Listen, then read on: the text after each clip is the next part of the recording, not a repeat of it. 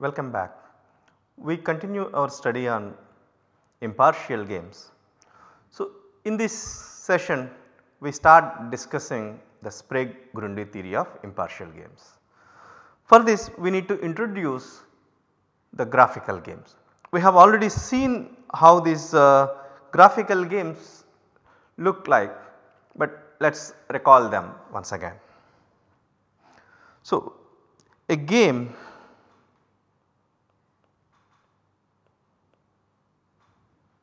consists of graph G is equals to xf.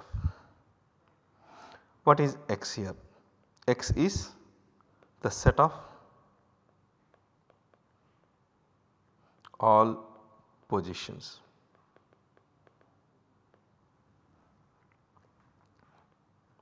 F is a function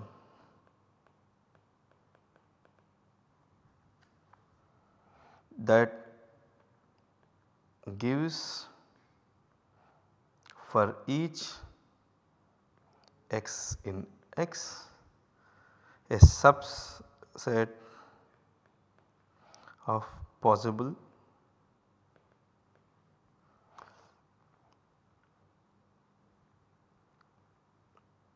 positions to move.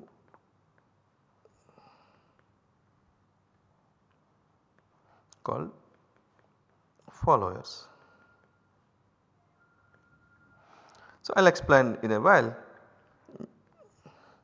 Then here further we need to say that if fx is empty, then x is terminal position.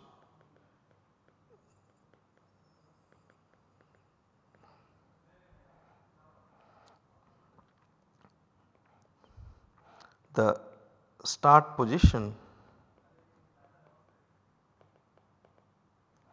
is x naught, which is in X. The player 1 moves from x naught. Then of course, as we have been discussing, players alternate moves. Okay. At position x, the player chooses some y in fx. The player confronted with empty set fx loses. So, what did we say? The game, actually there are set of some positions which are denoted by x, and f is specifying once you are at a position x, what are all the positions it will lead to. Suppose if a player makes some move, the game moves to some position, and all those positions which can be moved from x are given by fx. For some position x, if fx turns out to be empty, then x becomes a terminal position. Okay. The game starts with an initial position called x naught, and at that position the player 1 makes his move. Then the players alternate their moves, and it means that at a position, if the current position is x, the player who is making a move, he will choose some move which leads to a position which has to be something from fx. If a player confronts with an empty set fx, he becomes loser. In other words, we are in a normal play.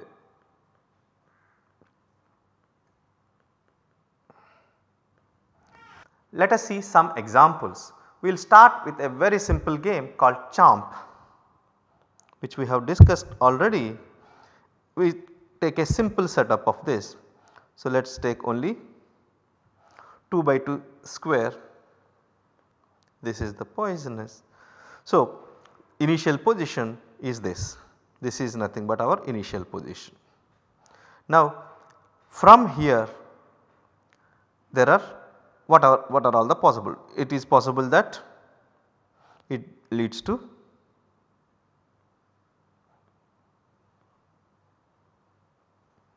so this is occupied.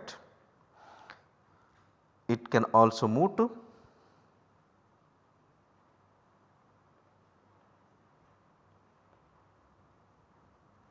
this position, or it can go to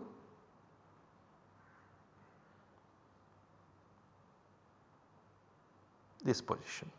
Now, once in this position, so it can go to two possibilities.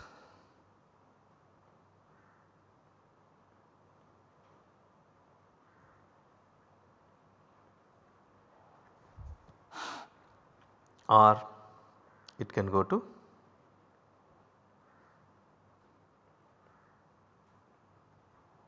this, and from here it goes to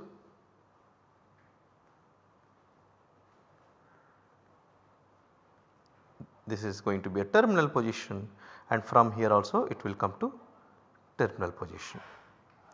Now, I would like to point out that this is same as this position. So, in other words, this is nothing but this. So, in a sense, from here one position is this and this position is this. So, if I rewrite this position, this game, what we have is the simplest. So, let me write it again here. This is the initial position. From here it can go to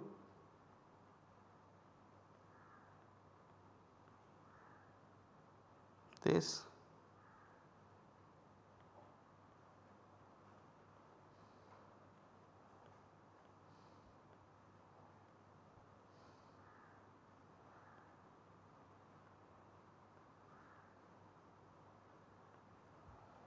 and from both we will reach to a terminal position.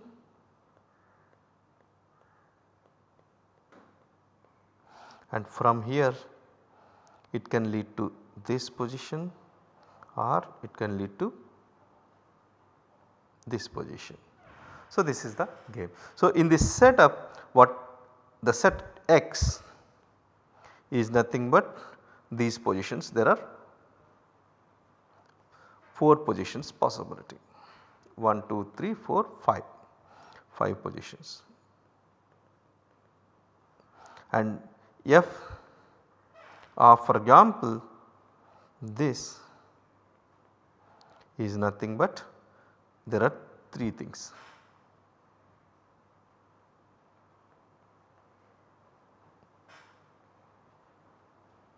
Three positions.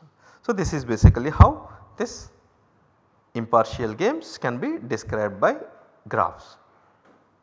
So, now one can think about, we can work out variety of examples.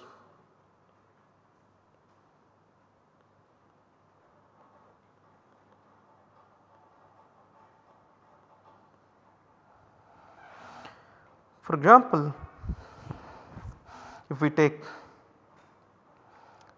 subtraction game, the takeaway games, 5 coins if I take, and let us take a player can remove 1, 2 or 3 coins at any point of time.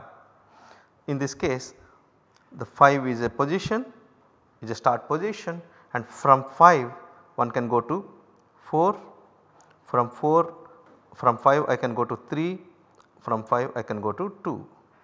Now from 4, let me put this, from 4 I can go to 3, from 4 I can go to 2, from 4 I can also come to 1.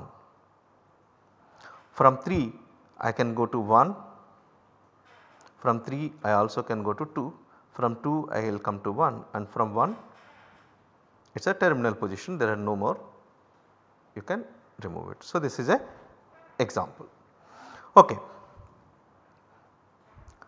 We are interested in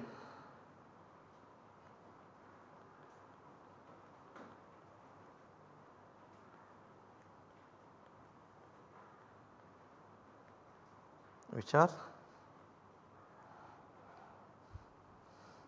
called progressively bounded.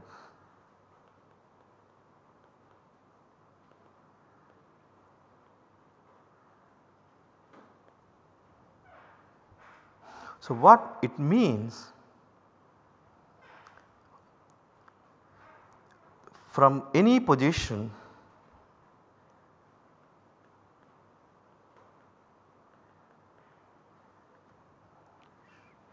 the length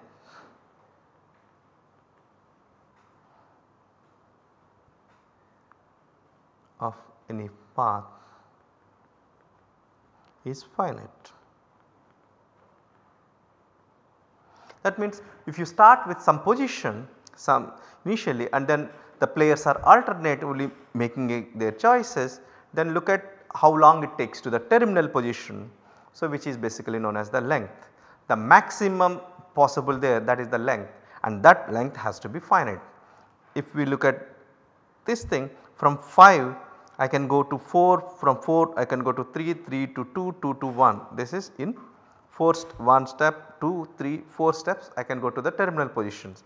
So, the path here is 4 and we want that path, the length of that any path should be finite. So, such games are known as progressively bounded. So, we are interested in only those games. Okay. So, in fact it also immediately implies, this also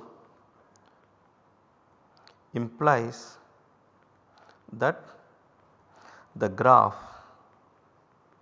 has no cycle.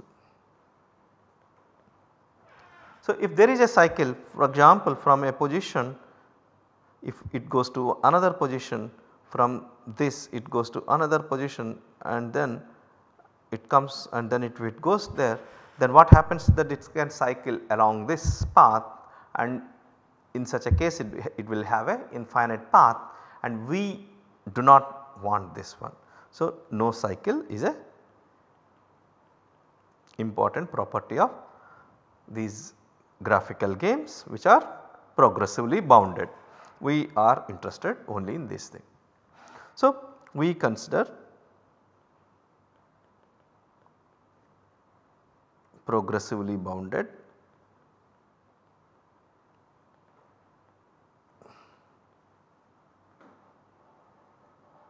at impartial games.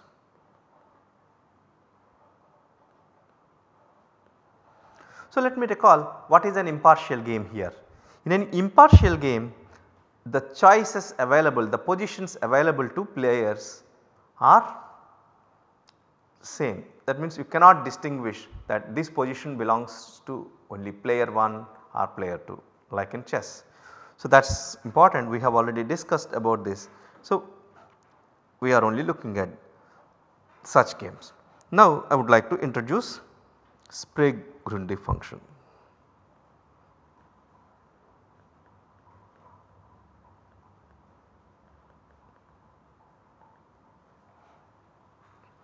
So, Sprague-Grundy function is defined on X, which takes non-negative integers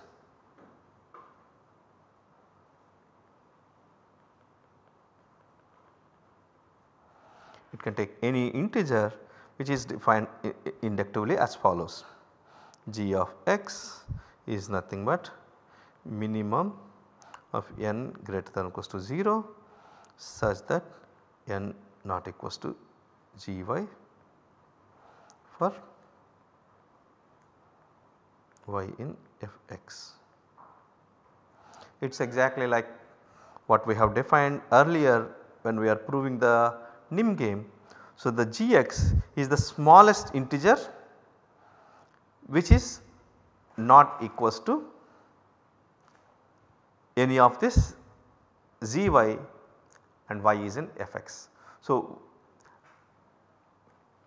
in fact this also this is defined in a recursive fashion. So, we need to, the way we have to introduce this definition is recursively. First we have to go to the terminal nodes and start defining what exactly is the terminal node, and for them the Sprague-Grundy value we have to define, and then inductively we have to do it. For example, if x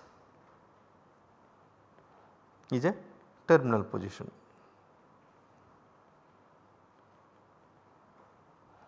then gx has to be, because there is no follower, no following position from x, that means fx is non-empty, that means this set consists of all integers and minimum of them is going to be 0.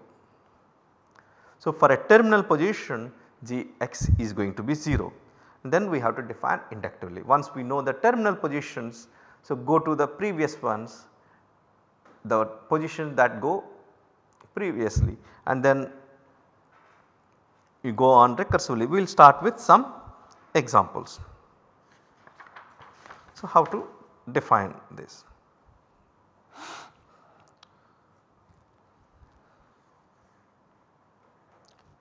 In fact, I would also like to say that gx is nothing but the minimum excluded value which we have defined earlier of gy y in fx.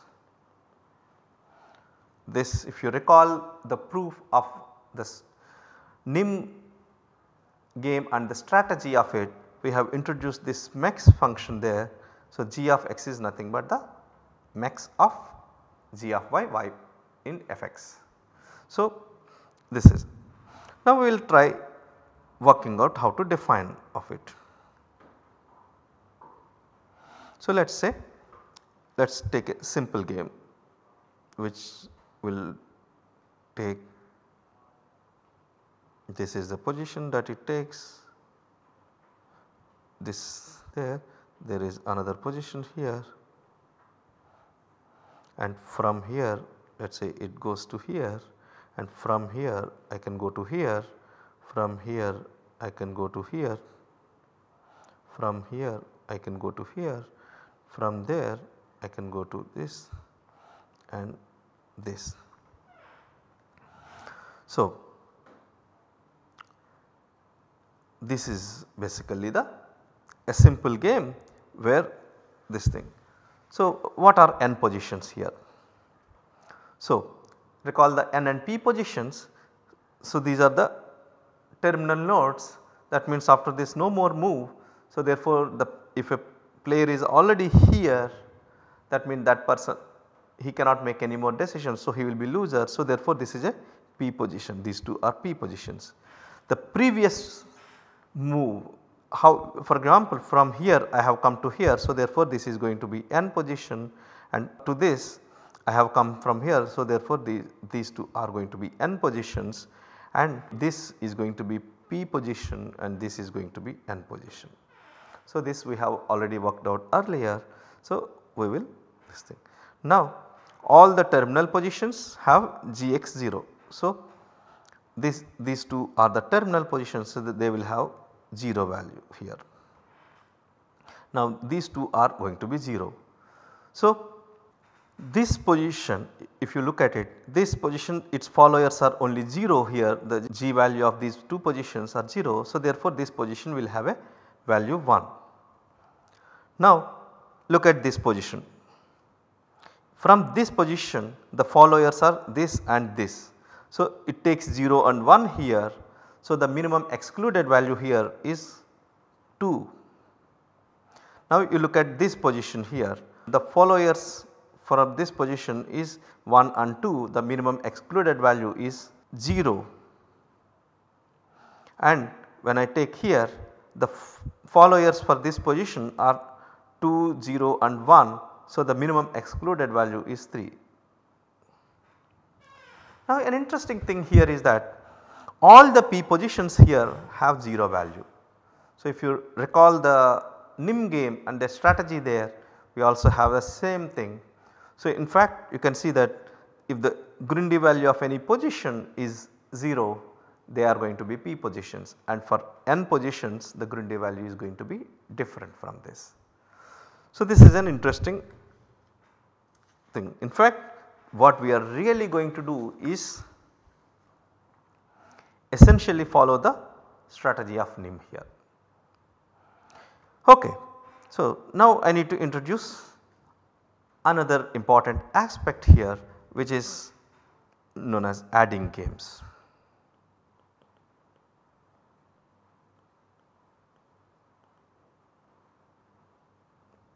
So if, for this let me recall this NIM game.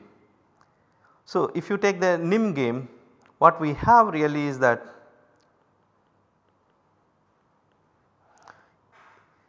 so NIM game, let us say there are 2 heaps.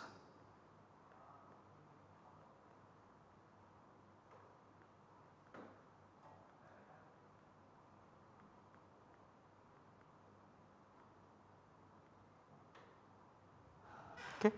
So at any point of time when a player is making a move, he can remove the coins from any of these 2 heaps.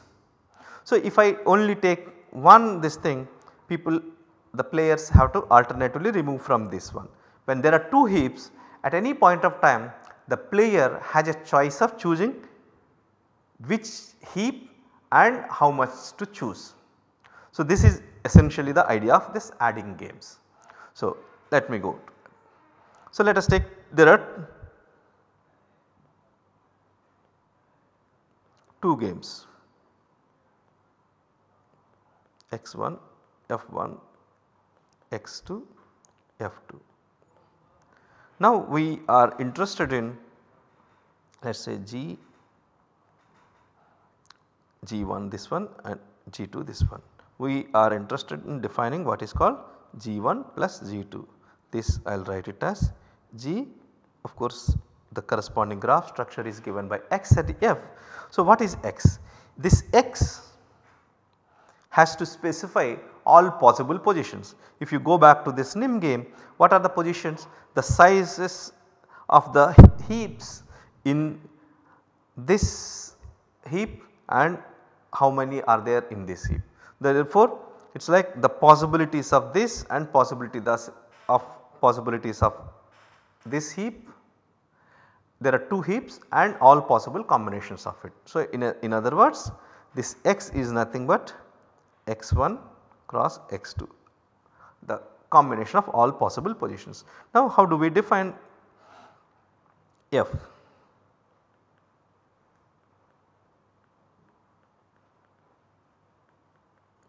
Again the idea comes from here itself, in the NIM game itself.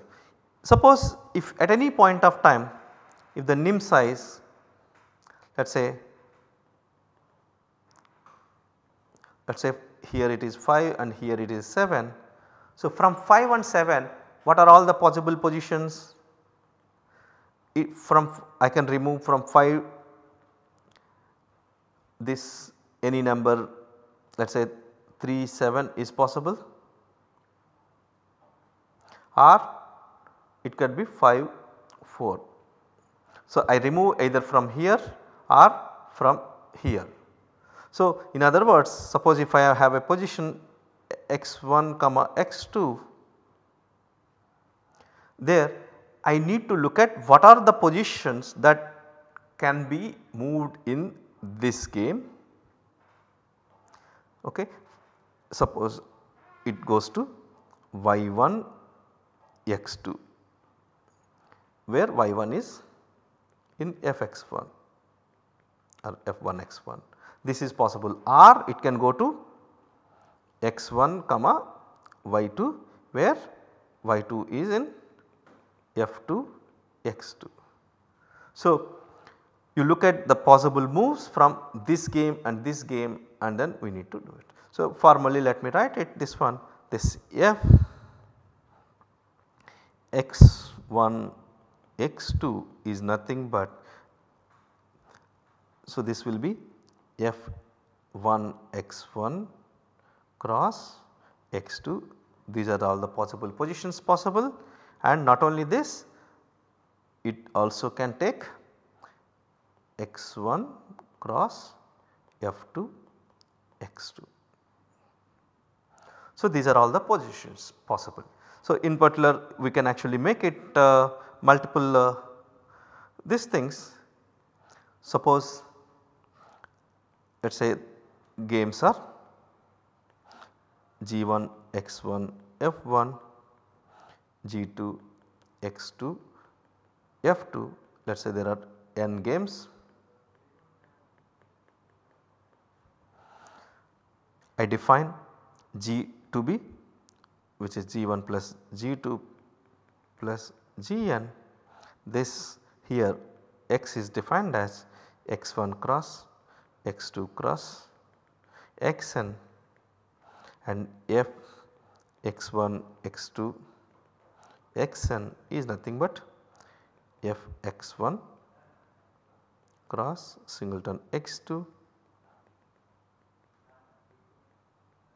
this is 1, and then union x1 cross f x2 cross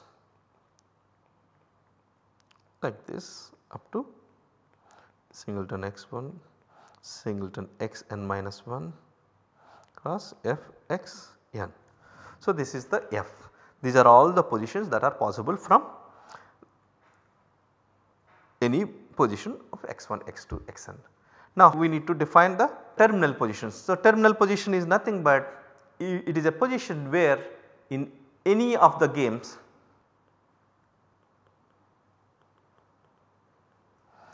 from there you cannot move to any other position in any of the games.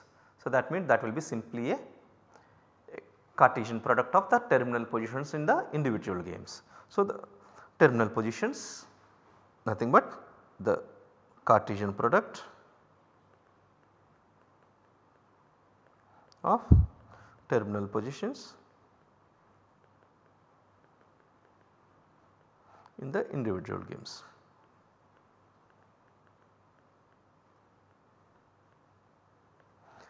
Okay. So, once we define this thing, what we will see in the next session is how to find the Sprague-Grundy function of this thing, Sprague-Grundy function g of g, and I also want to understand the Sprague-Grundy function of the game 1, game 2, game Gn, how they are related. So, we are going to find a relation between these things, that is basically the Sprague-Grundy theorem, which we will prove in the next session. Okay. We will continue this in the next session.